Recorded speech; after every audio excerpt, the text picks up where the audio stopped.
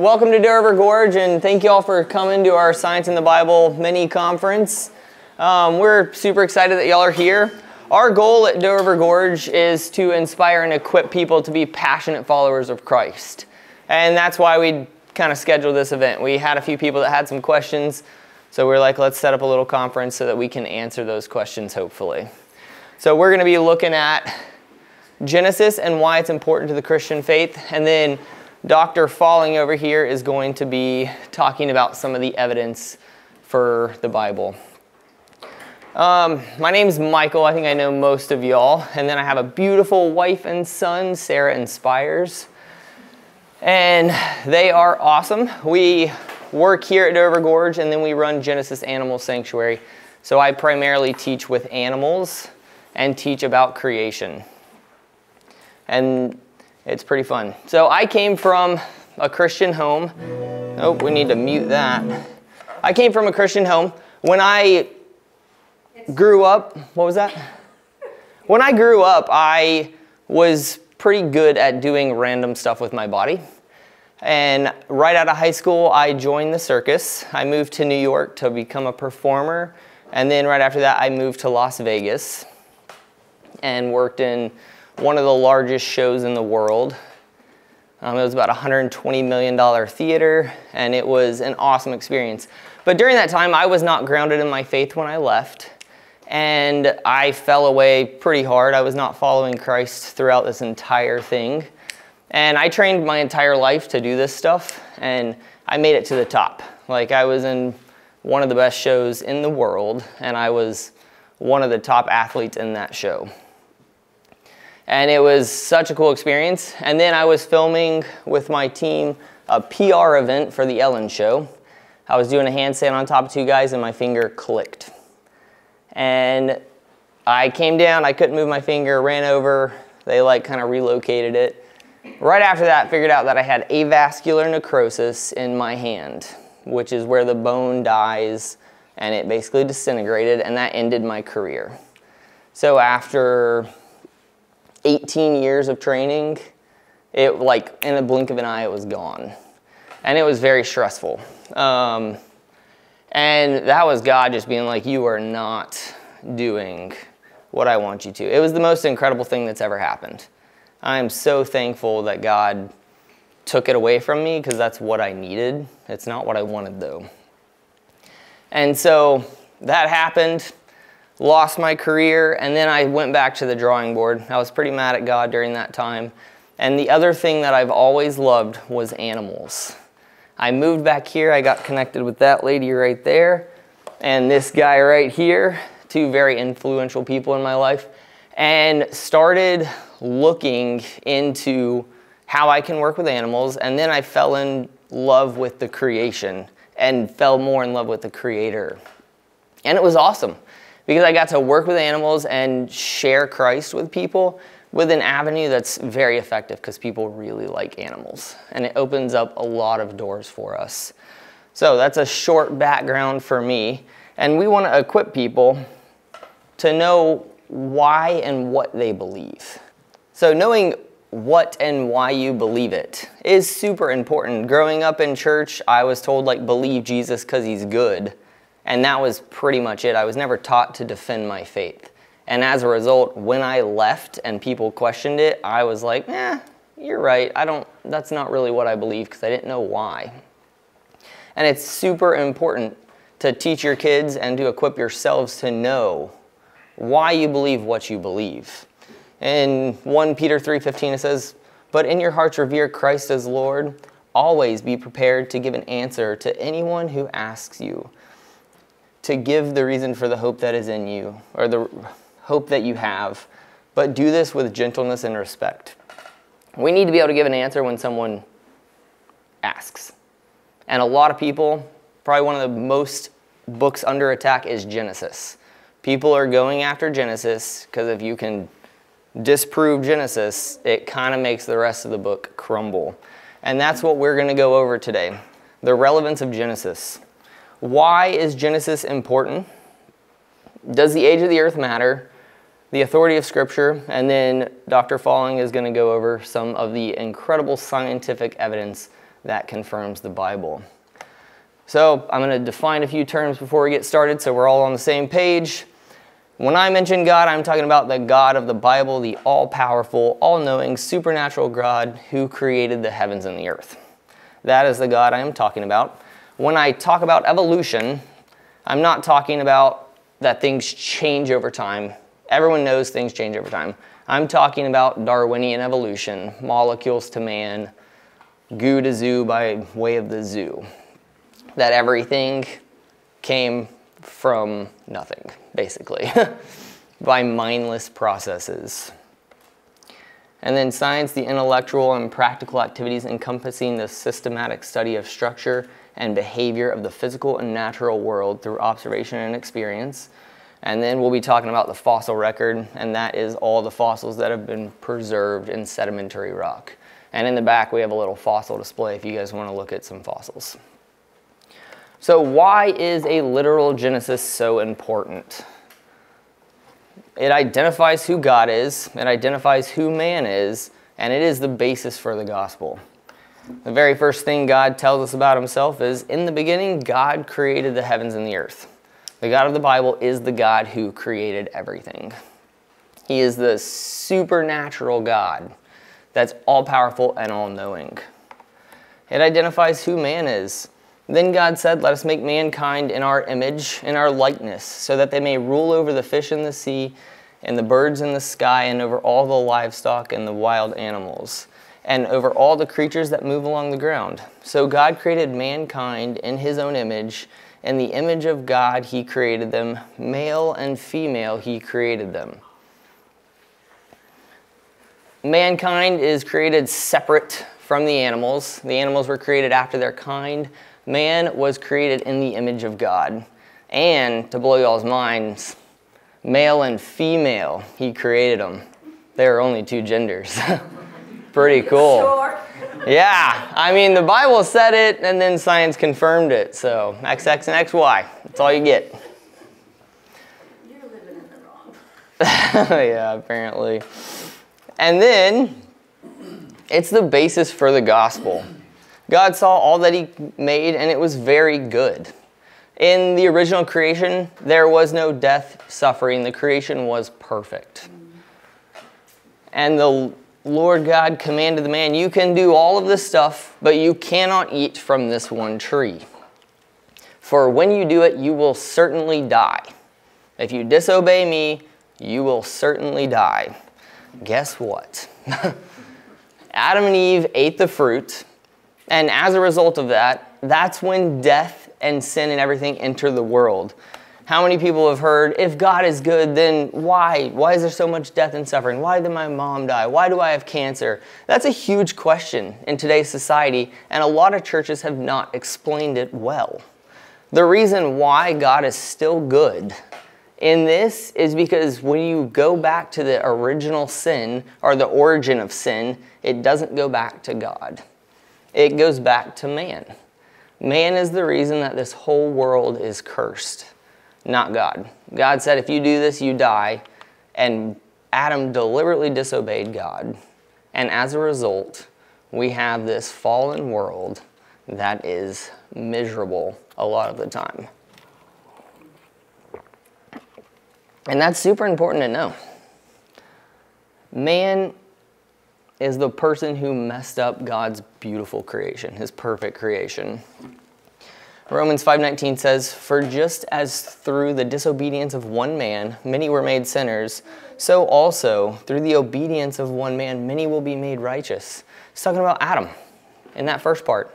In Adam, all are sinners, but Jesus Christ came and lived a perfect life for us. That's incredible. And many can be made righteous through Jesus Christ.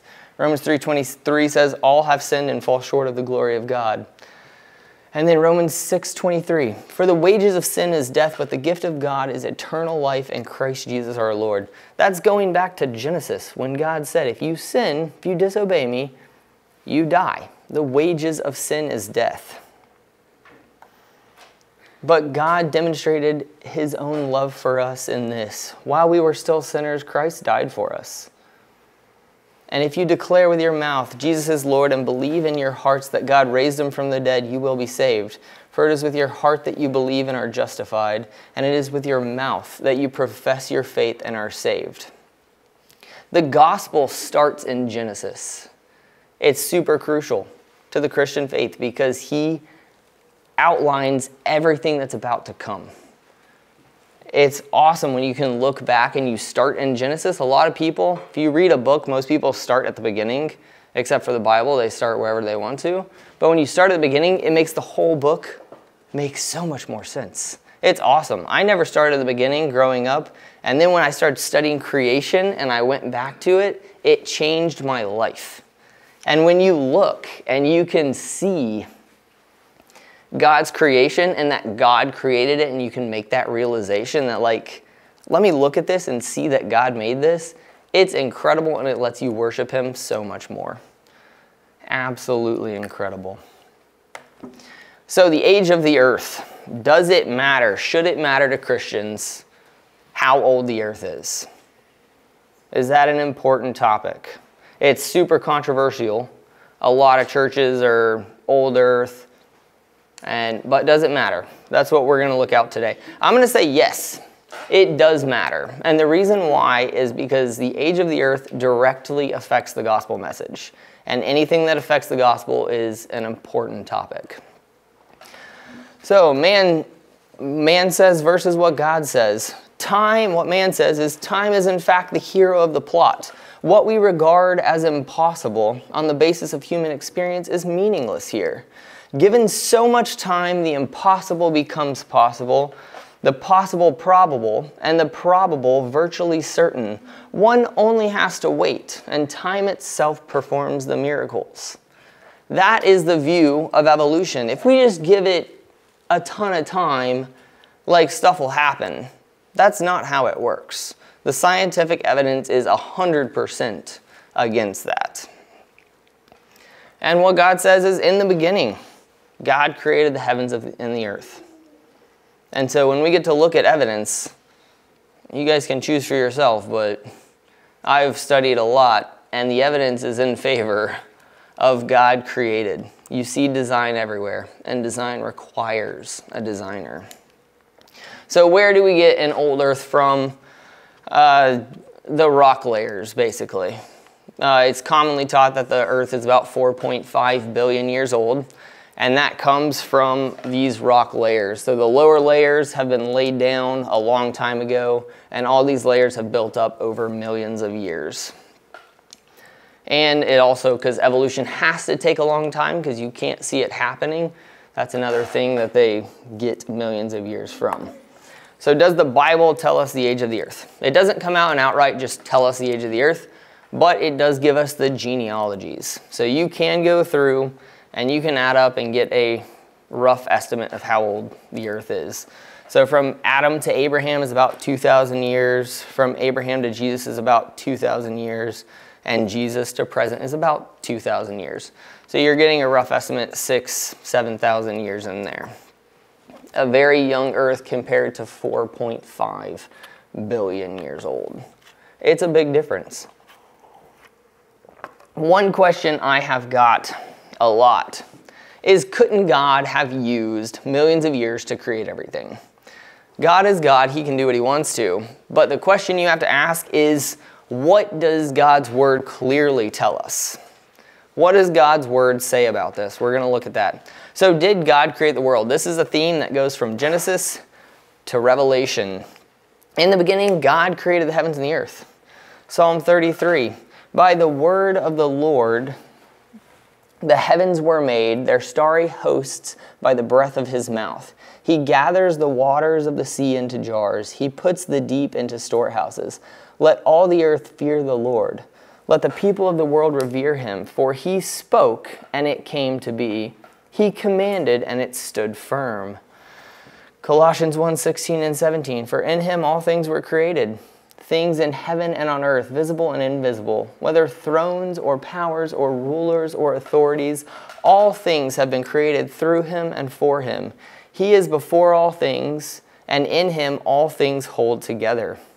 And in Revelation 4:11, it says, You are worthy, our Lord and God, to receive glory and honor and power, for you created all things, and by your will they were created and have their being. The God of the Bible is the God who created everything. Did God create the world in 6 days? In Exodus 20:11, when he's writing the 10 Commandments, for in 6 days the Lord made the heavens and the earth and the sea and all that is in them. But he rested on the seventh day. Therefore the Lord blessed the Sabbath day and made it holy. Seems like 6 days.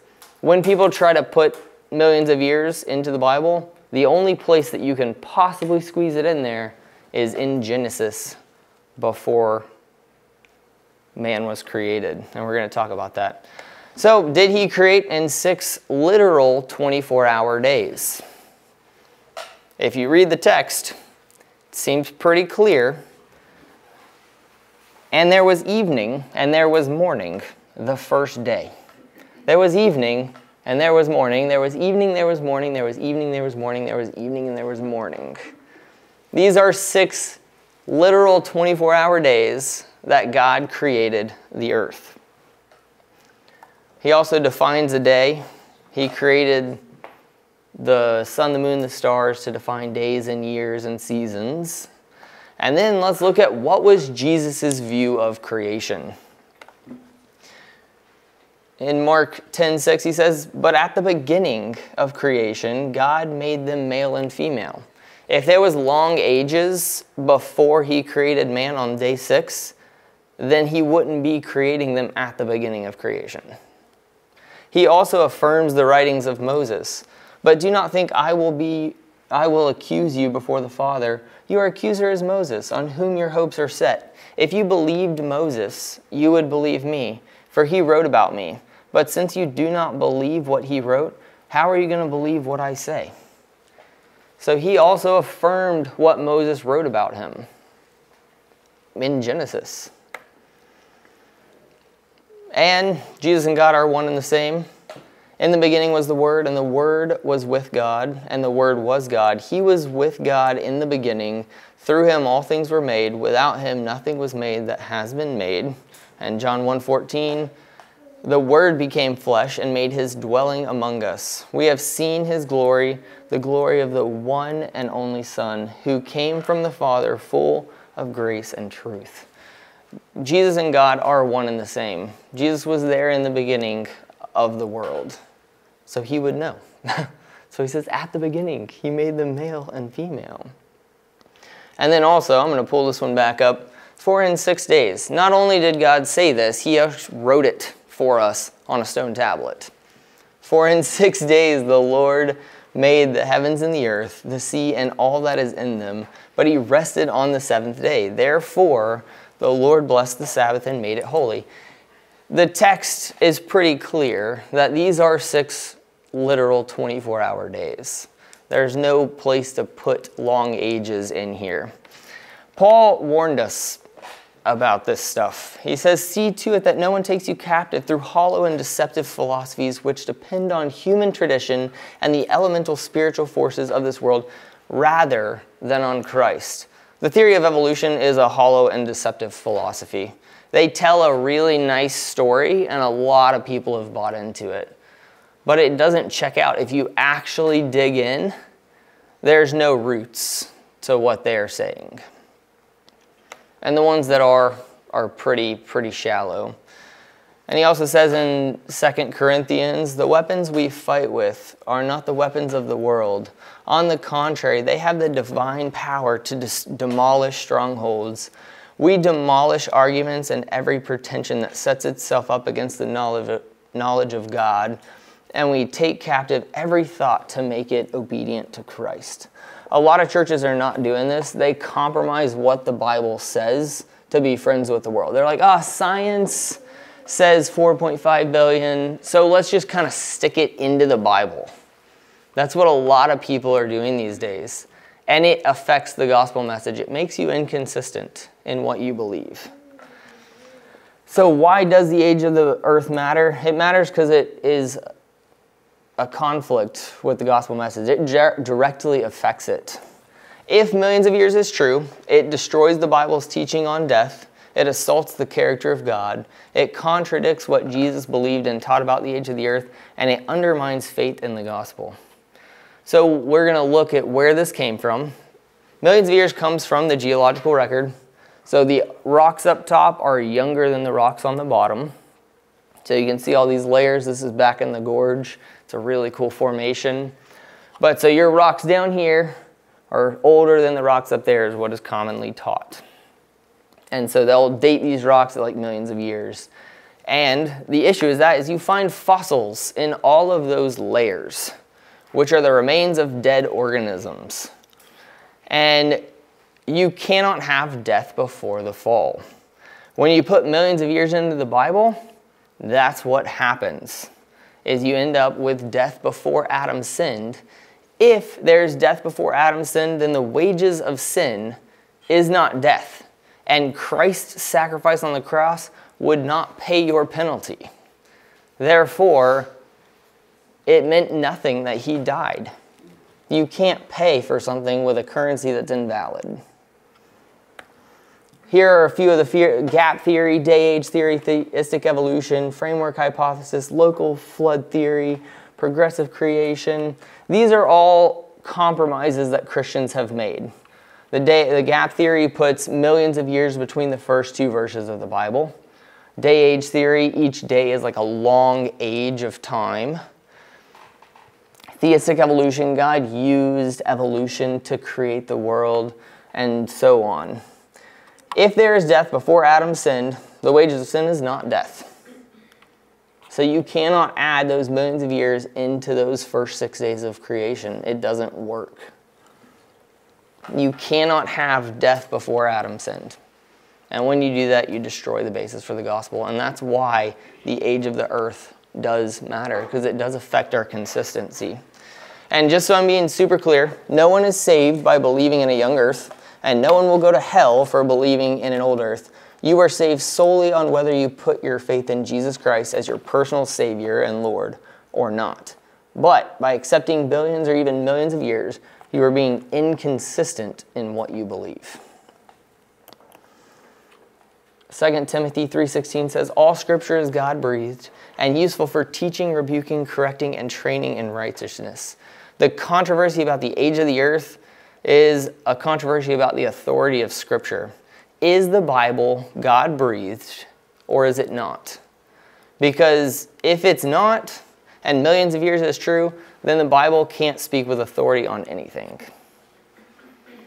And the effect of these compromises that people make is if one accepts billions or even millions of years for the age of the earth, then one has accepted death before Adam sinned. This is because in the evolutionary scheme of things, the fossil record is thought to be millions of years in age, and that most of it existed before man evolved. Thus, to accept the evolutionist view of the fossil record is to accept death over millions of years that led up to man. This is totally contrary to Scripture. In fact, to accept death before sin is to destroy the basis for the gospel message. If millions of years is true, then God is cruel and doesn't care about his creation, and he either can't communicate clearly or he is a liar. God's word is true. It is the word of God. It is trustworthy, and our faith is not a blind faith. There is so much evidence that confirms the Bible, and when you actually open your eyes, a lot of people have a hard time seeing it. What's up, dude? A lot of people have a hard time seeing it. But when you can be shown that this evidence confirms the Bible and how incredible it is absolutely awesome. And then we're going to take a 5-minute break so we can swap computers and stuff. And then Dr. Falling is going to come up and talk about some of the amazing evidence for science and the Bible. My name is Steve Falling. And yes, I hate talking about myself, but I know when I hear a speaker speak, I like to know, where they're coming from. Otherwise, you're thinking the whole time, who is this guy, and why should I even listen to him? But I'm a PhD in organic chemistry from the University of California, Berkeley. I've been in this area for quite a few years. Came to Eastman Chemical Company Eastman Kodak at the time in Kingsport, Tennessee, and worked there for 31 years in research, development, pilot plant, production, everything. But I love chemistry, I love all the sciences, and I just thank God that he brought me to Tennessee to hear the gospel and to eventually lead me to trusting Jesus alone as my Savior. I know when I became a Christian, I thought, wow, people are going to wonder, how I can believe the Bible when science contradicts it. So immediately, 40 years ago, I began studying the subject of creation science, science and the Bible, studying the Bible. Took Greek at Milligan College, and anyway, I just thank God that he brought me to Tennessee. So I love it here. I love Doe River Gorge especially. So that's just a little bit about myself. I'm an organic chemist. I am not a paleontologist. I am not a geologist. I'm strictly an amateur hobbyist in these subjects. But I'd like to talk today about does the fossil record support the theory of evolution? Now, I usually give a talk on fossils over about 2 one-hour sessions, and Michael only gave me 45 minutes. So I've had to pare this down to my chagrin. So this, hopefully it still comes together smoothly, but realize that there's so much that can be said about this subject. And I will have to go and scratch the surface, really, only. So this is the Grand Canyon. You might say it's the Exhibit A for the evolutionists, for deep time, long ages. Carving the canyon supposedly over billions of years is what the typical evolutionists would say. And I love the Grand Canyon. I've been there many times, hiked down it. I took a 1-week raft trip down the Grand Canyon about a year ago, and with some excellent creationist teaching. And in preparing for the talk, I thought, what does Wikipedia say about the formation of the Grand Canyon? And of course, you have to be careful about Wikipedia, but this is what the evolutionists would say. It says that nearly 2 billion years of Earth's geological history have been exposed as the Colorado River and its tributaries cut their channels through layer after layer of rock while the Colorado Plateau was uplifted. Okay, so that's the Grand Canyon from the evolutionist point of view. But that's contradictory to what the Bible says. The Bible really indicates a young Earth, and I'm a young Earth creationist. So what's going on here? There's two very different views of this canyon. Well, it comes down to worldviews, and I'm sure you've heard the term worldview. The secular evolutionists will look at the canyon and say, wow, look what a little bit of water did over many millions or billions of years. And then the Bible-believing creationist looks at the canyon and says, wow, look what a lot of water did over a short amount of time. These are two very different points of view looking at the very same evidence. So what's going on here? And it's because of our worldview. And you could imagine a worldview as being like a lens that you see evidence through, and it affects how you interpret that evidence. One of the definitions of worldview is it's a network of presuppositions untested by natural science, and in light of which all experience and evidence is interpreted. So that's the difference here. We have two different worldviews, one based on Holy Scripture, God's Word, the Creator, the other based on on human theories, Darwinism, deep time, evolution, and so forth. Now, in the Grand Canyon, just very briefly, there's evidence like this. This is a fold in the sedimentary rock layers found in the Grand Canyon. And you can see it makes like a Z shape there. Now, how could that have happened? Just like a hard taco shell, you can't open it up without it crumbling. But a soft tortilla or soft taco, you can fold it and it won't crack. Well, rocks, you can't bend rocks without them crumbling. Yet this is smoothly cut into a double bend. And so that's evidence that needs to be interpreted. I mean, how do you explain that from the evolutionary view, where this is hard rock that got exposed by erosion, or the creationist that looks at it and says, wow, this had to have been soft layers, soft sediment that got uplifted, bent into a fold like that, and then it solidified. Those are the two different ways of interpreting this evidence. And since Michael talked about it, we don't need to go into detail about what we see here at Doe River, which is an excellent example. Isn't this called Party Point right here? And you can see the wonderful curves in the rock there.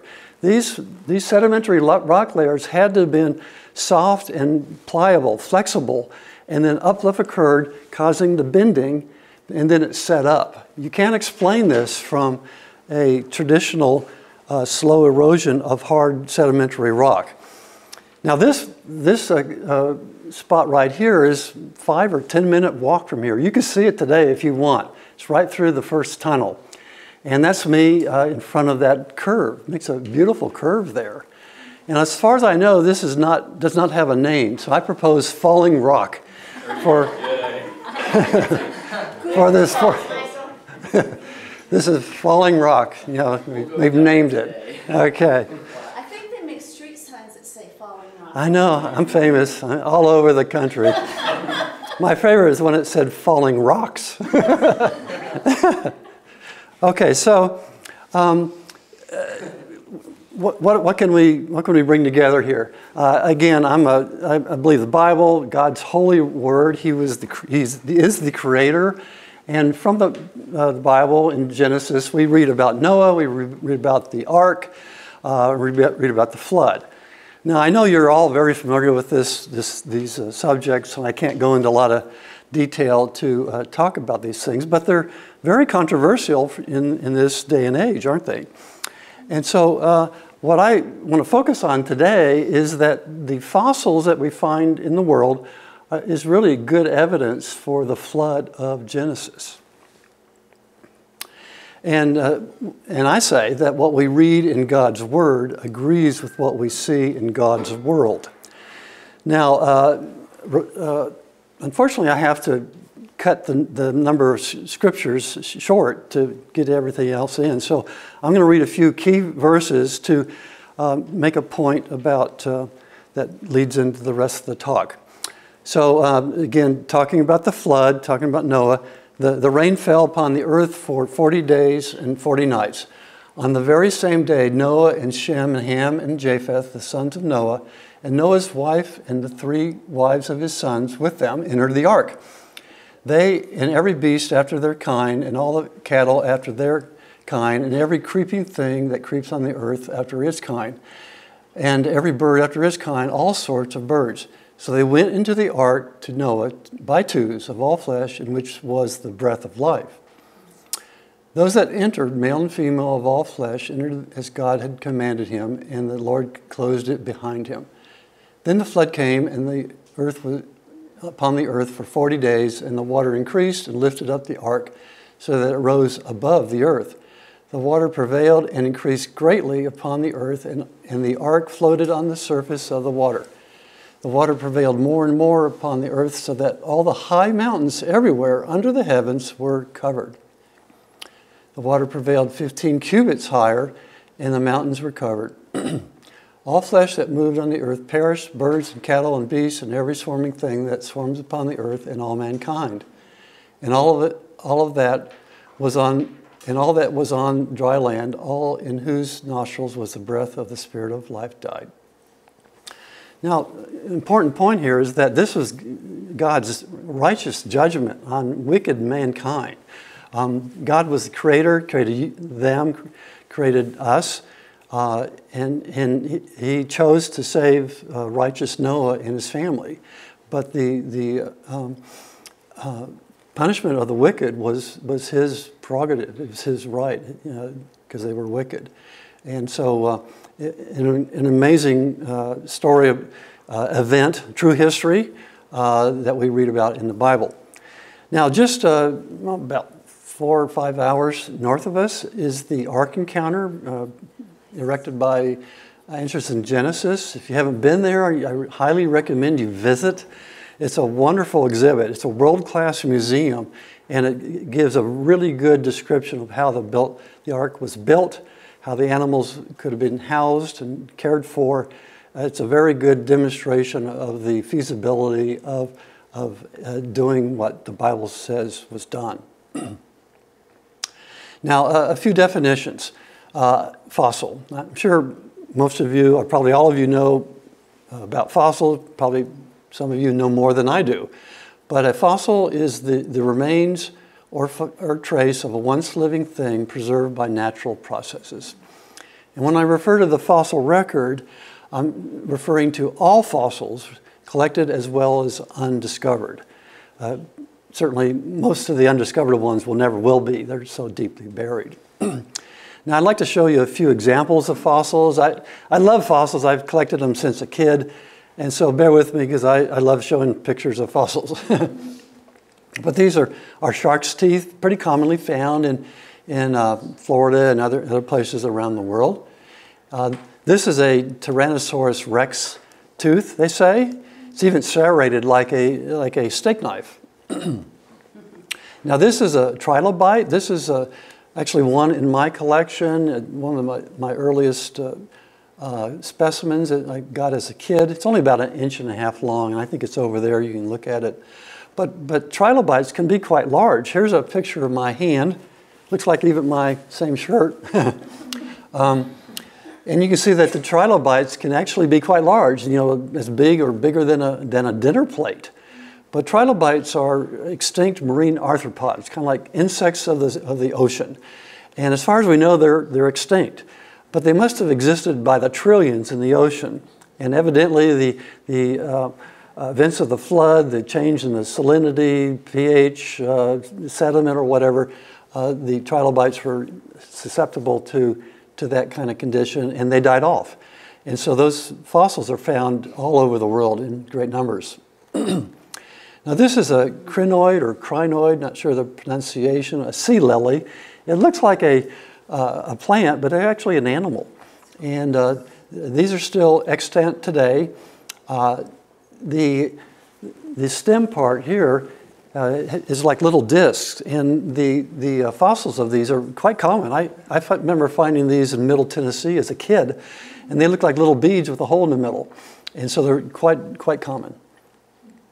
This is a piece of petrified wood. It's one of mine. I think I got this at Canyon de Chelly in Arizona. The specimen is over there on the back table. I think it looks more like petrified roast beef, but I could be wrong. Beef jerky.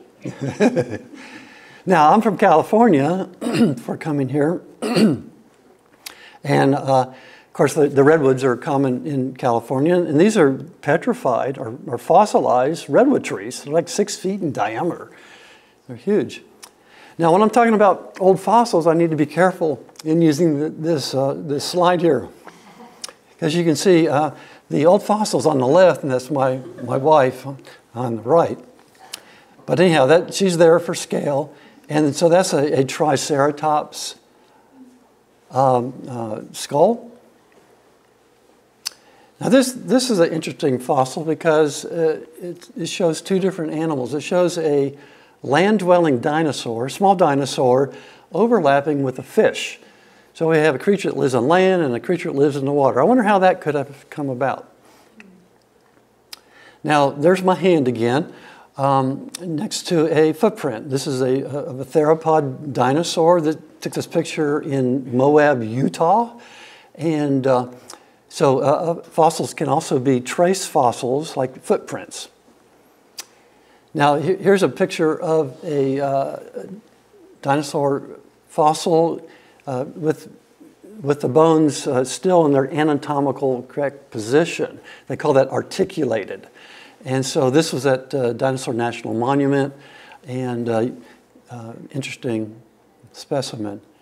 Now, this fossil, I would say it's probably the most famous fossil in the world. I think it is. It's Archaeopteryx. It's an extinct bird. And I'll be talking about Archaeopteryx in great detail in a few minutes. Now, one thing to notice here is that the Archaeopteryx, the dinosaur up here, and this dinosaur, notice how their necks are bent backward, way back, almost unnaturally. And that's called the dinosaur death pose. It's so common that paleontologists for years have wondered why do we find these dinosaurs and other animals, even mammals, with this unusual pose. And it's been shown from modern scientific studies that it's due to asphyxiation, either drowning or poisonous gases or something. So it's just one more little bit of evidence that these creatures probably died from drowning. Steve? Yes? Could it also be the current of the water? Just the neck? Just move the neck? It's so common to be bent back, the head back like that. They've even given it that pose. Yeah. They did studies and they drowned chickens and chickens feet up. No, they did. Yeah. Yeah, they put chickens, drowned chickens, and see what they do. She has lots of chickens. We could try. Let's try it. There's an experiment for you all. Okay, so there's a lot of extinct creatures that have no longer with us, like this turtle. And many of you have probably seen Jurassic Park. This kind of fossil was made famous in Jurassic Park. It's fossilized or hardened tree resin. And so it's amber, and it's enclosing an insect. And you remember in the movie they drill into it, get dino DNA out of it, and clone live dinosaurs. But these are interesting fossils. I have one back there you can look at. And so I've even seen pictures of whole lizards trapped in amber. Now, I bet several of you probably have seen this. If you've been to Chicago, been to the museum there, to the Field Museum in Chicago, well, you've seen this Tyrannosaurus Rex skeleton. They gave it the name Sue. They named it after the discoverer, Sue Hendrickson, the paleontologist. And so it's said to be the most complete T-Rex skeleton in the world. It sold for like $8.5 million when they bought it, and so it's very famous. Some years later, they thought, well, it really doesn't look like it's a female. We think it's a male. So it kind of brings to mind the music, A Boy Named Sue. I just said that. I think it's funny. Okay, now. Since we're talking about T-Rex, I have a little model here of a T-Rex. Would you say that this is a life-size model of a Tyrannosaurus? No way, right? It's just a little models. I'm saying this is life-size. What? This is a life-size dinosaur. It's a model, but it's life-size. Now, why do I say that? Because dinosaurs hatched out of eggs. The Tyrannosaurus Rex egg that you see here is no bigger than a football, about the size of an American football. So the animal that hatched out of that egg had to be small. Maybe just a tad bigger than this. That's the only one I could find to buy. But anyhow, the dinosaur that hatched out of that egg had to be small. And so that is an important point, because think about Noah's Ark. People say, oh, how did Noah get all those giant sauropods, giant animals onto the ark? Well, he didn't have to. First of all, God sent them. The Bible tells us that that God sent the animals to the ark. Noah wasn't out there lassoing them and rounding them up. But they also didn't have to be large. They didn't have to be adults. They could be juveniles that came right on board, and then grew to maturity in large size later on. So this could have been a life-size, probably was a life-size dinosaur. Now at the Creation Museum, I encourage you to go there too. This is just north of the Ark. Excellent museum, another world-class museum. You would really enjoy it. They have this Allosaurus there. They've given it the name Ebenezer. but it's said to be the best example, best specimen of the Allosaurus in the world. Very valuable specimen, beautifully displayed. And so it's a wonderful exhibit at the Creation Museum. Okay, so very critical is how are fossils formed? Now, I bet many of you have had an aquarium with tropical fish or goldfish or something before, and you know, if you've had an aquarium, you've had fish die, undoubtedly, like I did as a kid. And so when the fish dies, it falls to the bottom and it gets covered up with sediment. And if you don't clean the tank, over years it turns into a fossil, right? Is that right? No, that's crazy. At the beach, when there's a dead fish, it doesn't just fall to the bottom of the lake and turn into a fossil. Instead, it gets scavenged by the other fish, bacteria, UV radiation. In my aquarium, I often did not find the dead fish. It was just went missing. And I knew it had been eaten by the others and it had just dissolved and been decayed by bacteria. So typically, when a creature dies, especially in the water, it floats, is scavenged, and nothing is left of it. It just totally decays away. In order to get a fossil, you have to have rapid burial. Okay, so in this little cartoon, we see a fish happily swimming along, and suddenly it's inundated with sand and silt and debris that covers it up, smothers it, and kills it, but it buries it to some good depth. So by being buried that deep, the scavengers can't get to it, erosion wouldn't get to it necessarily, and so it'll slowly decay there with the bacteria, leaving often a cavity like a mold, and which minerals can fill up and create a fossil. So there's various ways that the fossilization process can occur, but over a period of time, which doesn't have to be long. It doesn't have to be enormous lengths of time. It can be in a matter of months, as modern scientists have shown. Now, what's the evidence of rapid burial? Here is a horseshoe crab. These are still extant today, and perhaps you can see it. There are tracks behind the horseshoe crab. This crab was crawling along the seafloor. This is sandstone, so it's crawling along the sand, and it was trying to escape all this sand that was raining down on it. In fact, it's even better than that. And this is at the Creation Museum. It's beautifully displayed up on the wall. The tracks go about 12 feet in a curve behind it. They had the whole thing on the wall to display. This poor little crab was crawling along the sand, trying to escape this inundation of sand. Finally, out of exhaustion, it stopped, got buried, was killed, and turned into a fossil, which we can enjoy now. But clearly, it was alive when this all happened. I think this is the Creation Museum as well. It's a perch eating another perch. It was killed and buried before it could even finish its lunch. Now, another good bit of evidence for rapid burial are polystrate fossils. And one of the best is the one on the left there near Cookeville, Tennessee.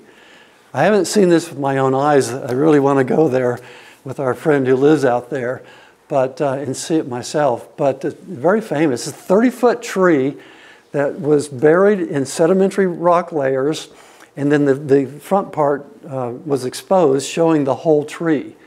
Now you can't plant a tree several feet underground. It'll just die, right?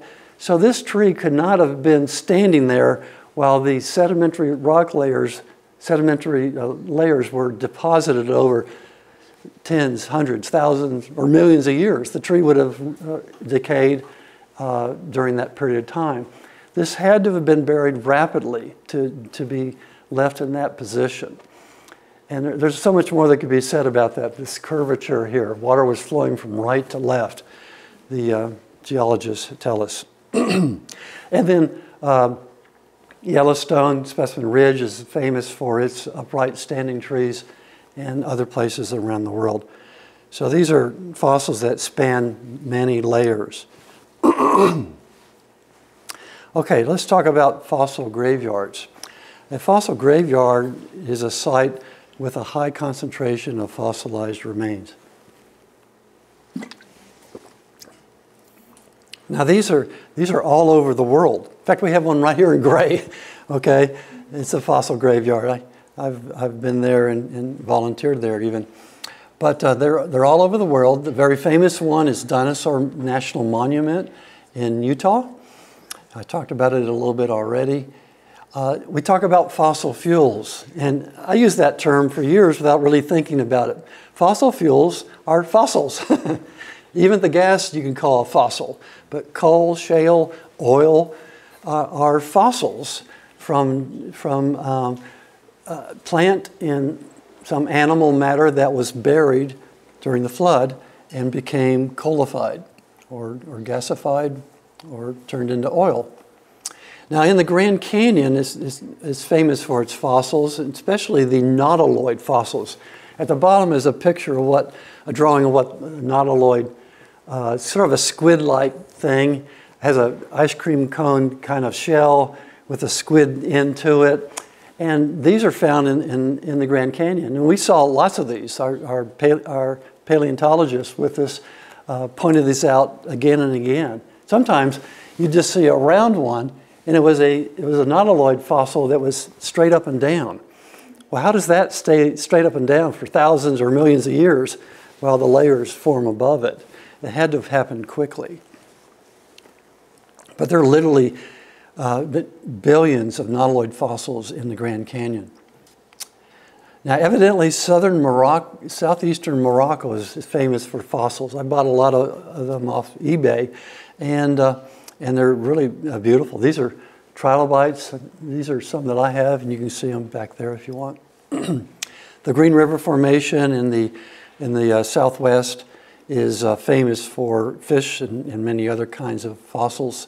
And even insects can be fossilized. And I have two of my own insect fossils back there for you to look at. Now, this is obviously a clam. And I don't know if that's a picture of this one, but here's a fossil clam shell. Okay, what's interesting about this? Well, the interesting thing is it's closed up, right? When you go to the beach and you hunt for shells, what do you usually find? Something like this, right?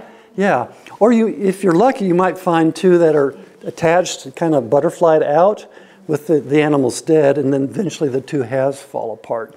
You don't walk along the beach and find a whole clam on the beach like this, because live clams can dig into the sand, or they could dig their way up if they want to. So the fact that we find millions and millions of whole clams like this and smaller is indication of rapid burial of all these clams on the ocean floor, so deeply buried that they couldn't dig their way back out of the sand. Again, more evidence of rapid burial. Now, Ken Ham is the founder of Answers in Genesis, the Creation Museum and so forth, and he often asks this question. I've heard him say it several times. He'll say, if there was a worldwide flood described in the Bible, what should we find? We should find billions of dead things buried in rock layers laid down by water all over the earth. What do we find? We find billions of dead things buried in rock layers laid down by water all over the earth. We find what you would expect. And what are we talking about here? We're talking about fossils. These dead things are the remains of plants and animals that were destroyed during the flood. So that was a quick half of the talk, talking about the fossils, the source of fossils. What I'd like to do now is to look at how fossils really don't provide evidence of evolution, contrary to what the evolutionists say. Okay, so we've been talking about fossils without using the scientific term of the science, paleontology. And paleontology is the study of the forms of life existing in prehistoric or geologic times as represented by the fossils of plants, animals, and other organisms. Now, this is Pierre Paul Grasset. He was said to be the most famous, the best known zoologist of the last century, a French zoologist. And he wrote this in one of his books. He was, of course, an evolutionist. He wrote that naturalists must remember that the process of evolution is revealed only through fossil forms. A knowledge of paleontology is therefore a prerequisite. Only paleontology can provide them with the evidence of evolution and reveal its course or mechanisms. Okay, so for that reason, we need, all of us, you and me, need to have some understanding of paleontology because it's relevant to the gospel message, to trusting the Bible. Now, without going into a lot of detail, we have Charles Darwin, considered to be the father of evolutionary theory, and in his magnum opus was entitled The Origin of Species by Means of Natural Selection, published in 1859. The only illustration, this is surprising to me, in the whole book is that one I've clipped onto the bottom left there. And it shows it's sort of a family tree, a phylogenetic tree, a tree of life that he put into the book. And that's the only illustration. And what he's trying to show, and he talks about, of course, is descent from a common ancestor over time. Now, just a simplified, cartoonish drawing of the tree of life would be this one here. It's meant to show that kind of like a tree from a simple, so-called simple single-cell organism over deep time, over many millions and billions of years, evolving into the different branches of life, plants and insects and fungi, and then also a branch that takes you up to reptiles, amphibians, mammals, and so forth. So this is sort of a illustration of that. Now, one thing to notice here is that everything on this chart is a real creature, plant or animal. Some of them are not extant, like the Archaeopteryx and the T-Rex. They don't live now, but everything shown here is either currently alive or is known from paleontology. Now, what it doesn't show are the transition forms between mammals and reptiles. This branch, this trunk of the tree, those are the transition forms. And there should be many of them in there. And they're not illustrated in a drawing like this. They usually aren't. An important concept in evolutionary theory is called phyletic gradualism. And it says that complex life forms evolve from simple life forms in numerous small steps over long periods of time. And what that means is that between, say, fish and amphibians, there had to have been many intermediate steps, transition forms, between the two families. Now, just to be sure you're clear what a transition form is, if we were talking about the evolution of the automobile, we might show an ox cart through a stagecoach to a car, and this stagecoach would be the transition form of those three. If we were talking about whale evolution, they say whales evolved from some land creature like a wolf. I've heard pig. They've heard a lot of proposed land creatures. But there should have been in between some transition forms, and really more than just two, that would connect the evolutionary pathway. But in all cases, these are just the artist's imagination, artistic license to imagine what those might have looked like. And fossils like those have never been found. Okay, so just briefly, what would we predict from evolution model and a creation model? What would we predict to see in the fossil record? And in the evolution model, we should see the simple life forms appearing first in the lower rock layers.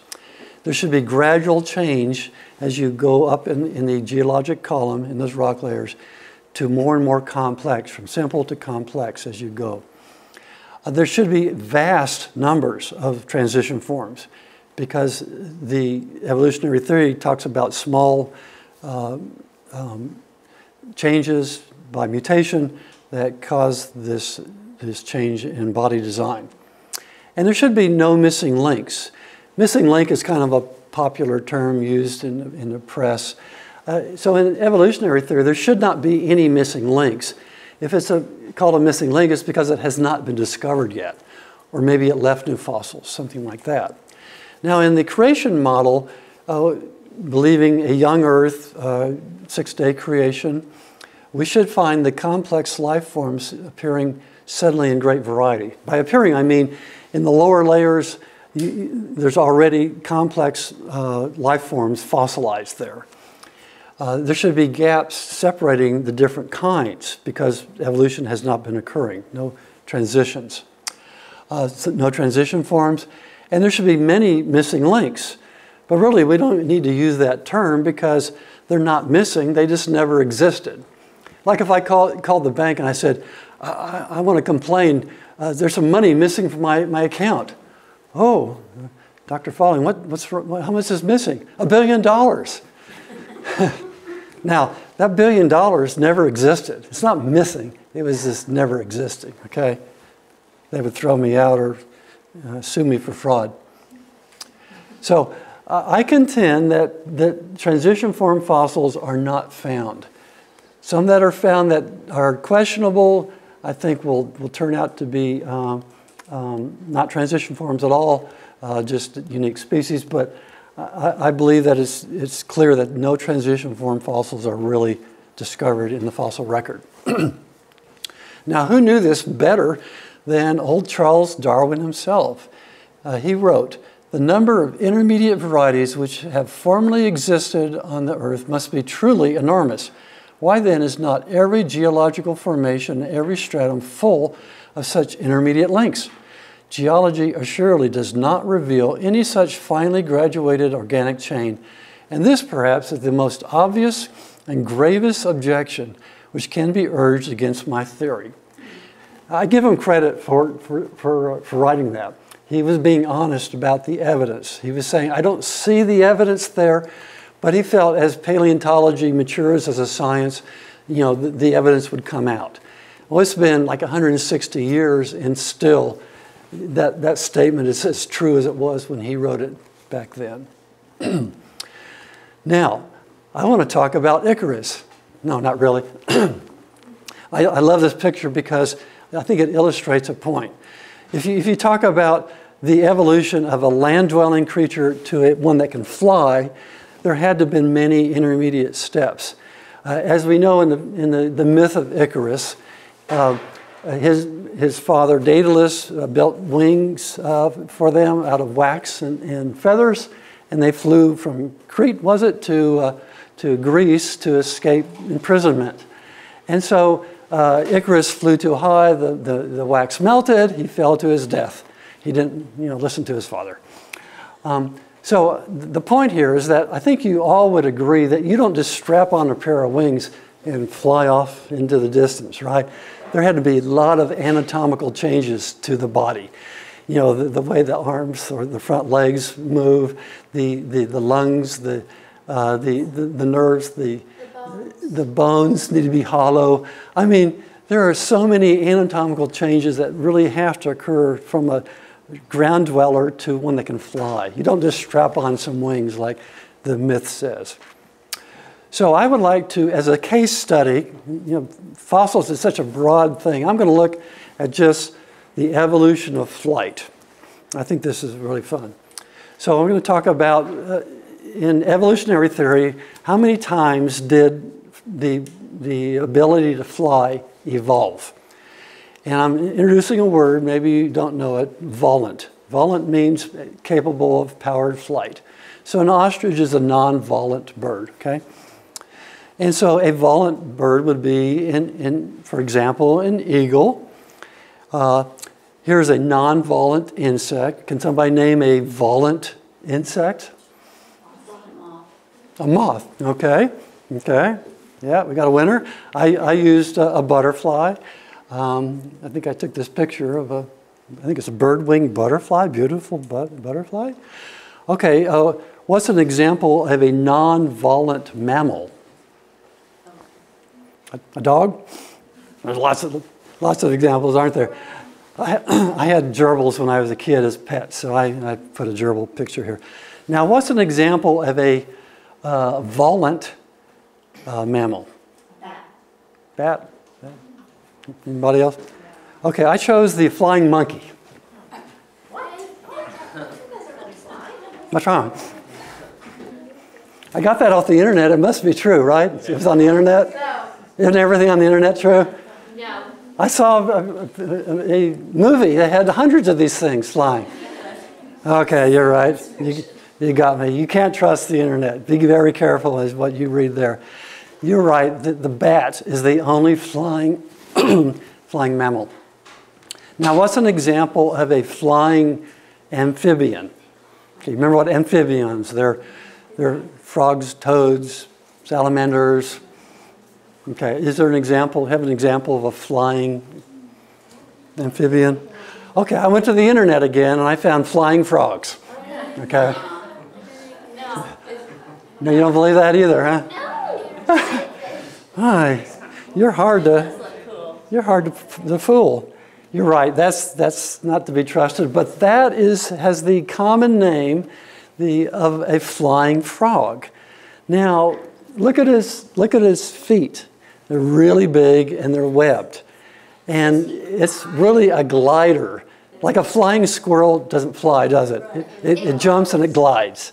Okay. What we're talking about, evolution of flight, we're talking about powered flight, not gliding. Because there's snakes that glide. If you want to be creeped out by snakes, go to YouTube and look up flying snakes. Yeah, if you don't like snakes, you don't want to see that video. They fly out of the trees down on you. But this is called a flying frog because he can jump, he spreads out his feet, and he gets a little bit of glide from the jump. Okay, but no, there's no true powered flight amphibians. Now, what about a powered flight, a non-volant, a non-flyer reptile? Somebody. All the others. All the others. Okay. An iguana. Iguana. Yeah, we got a winner. Yes. Okay, this can't fly. Now, what's an example of a volant reptile? Dragon? That's an interesting answer. Okay. Very good. I was just about to say it could be extinct. And there were flying reptiles, the pterodactyl. Very good.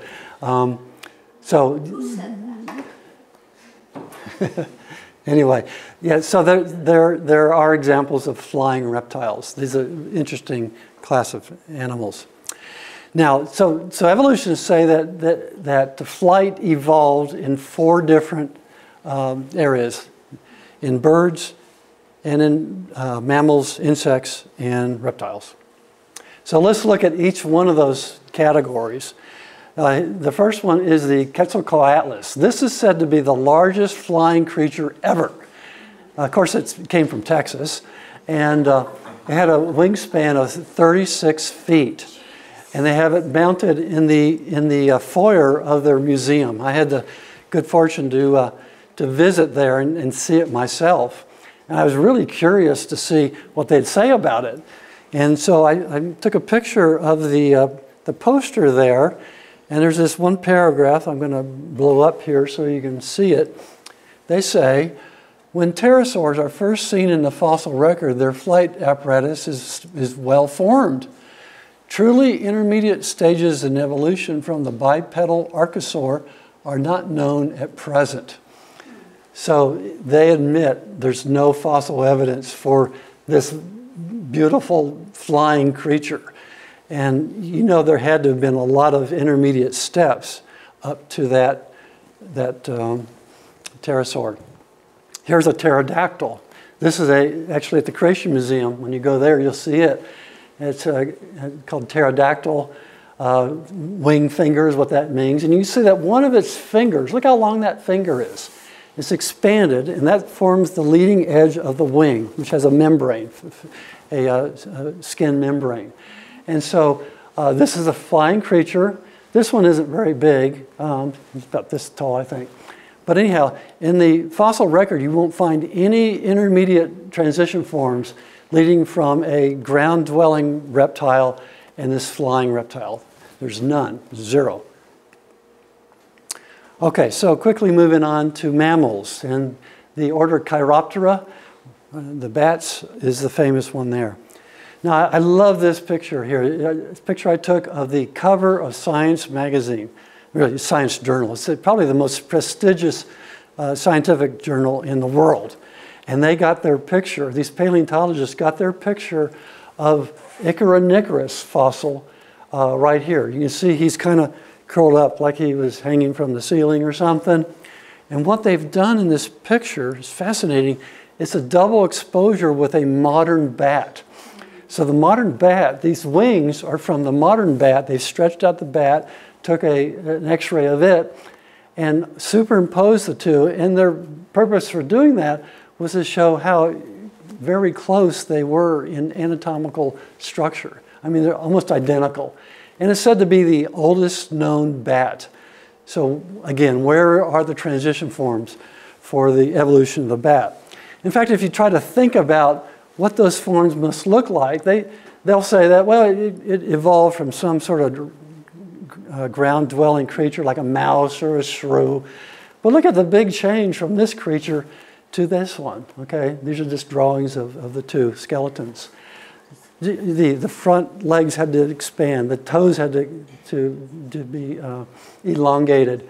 And if you imagine the intermediate form that's halfway between them, because there had to be dozens or hundreds of intermediate forms, that any of those intermediate forms would be just a monster that couldn't dig, couldn't fly. These long fingers got in the way.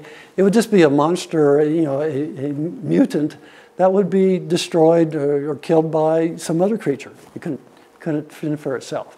So just thinking through the scenario of this evolving into a bat, you come across a lot of irrational intermediates. And this is well known in the paleontology circles. Here's a good quote that combines two different orders here. It says, "For use in understanding the evolution of vertebrate flight, the early record of pterosaurs and bats is disappointing.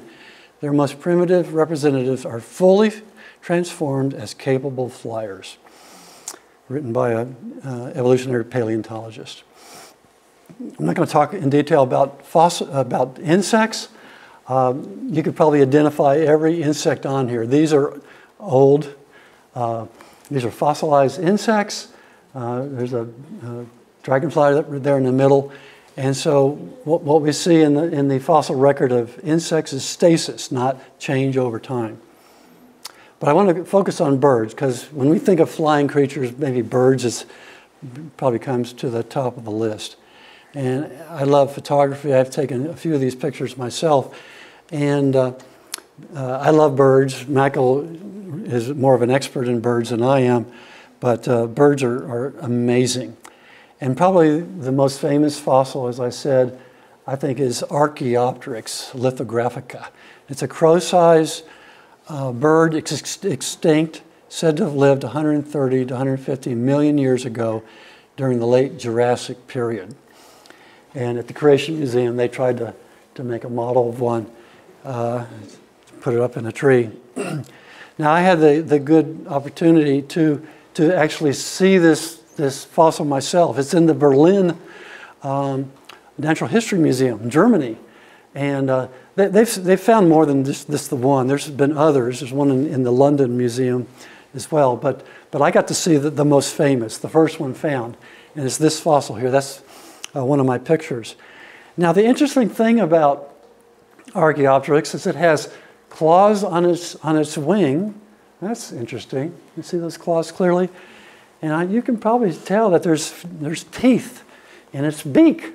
Here's a bird with teeth. So is this a transition form between reptiles and birds?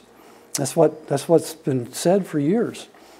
Okay, so it did have these reptile-like features. It had teeth, and so they would say, well, modern birds don't have teeth. You've heard the expression as rare as hen's teeth. Modern birds don't have teeth, so it's just more evidence that it's an intermediate form. It has a long bony tail, which is a vestige of its reptile ancestry.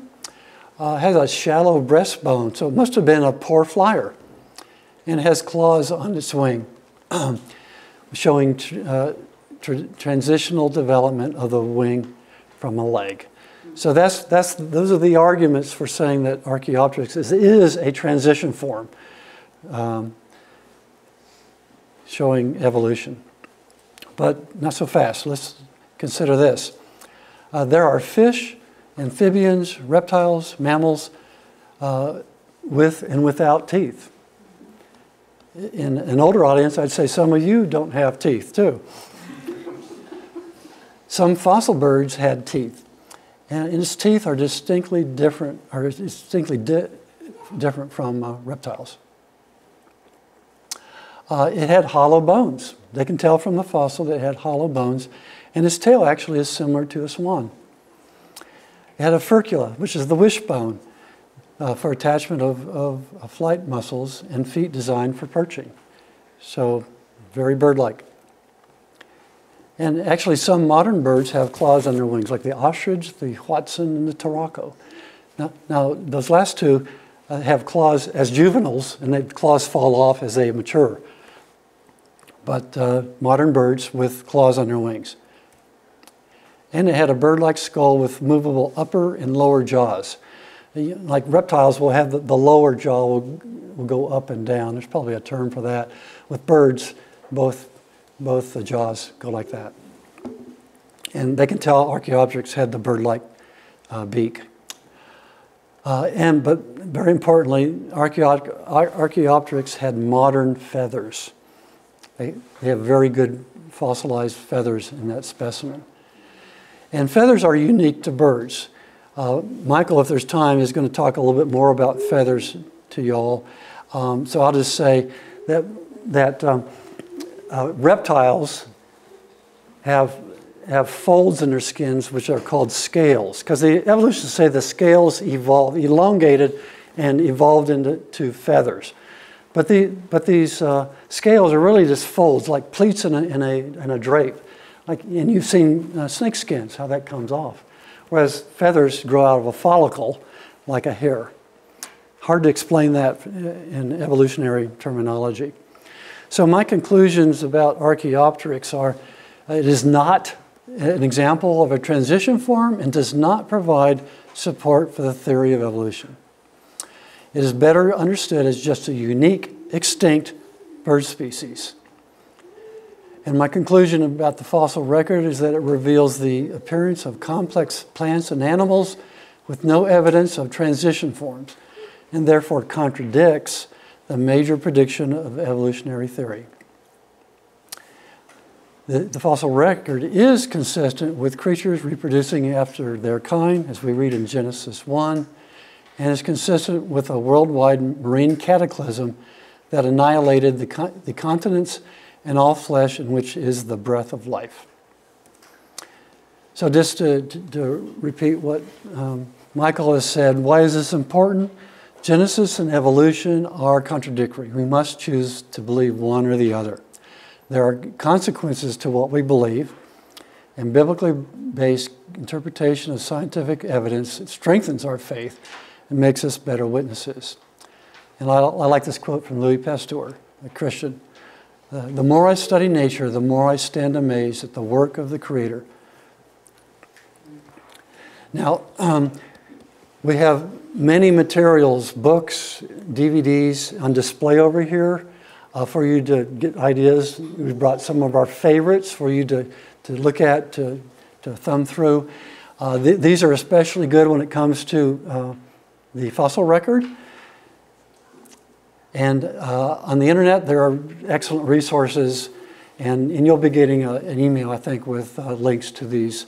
But Answers in Genesis, ICR, and Creation Ministries.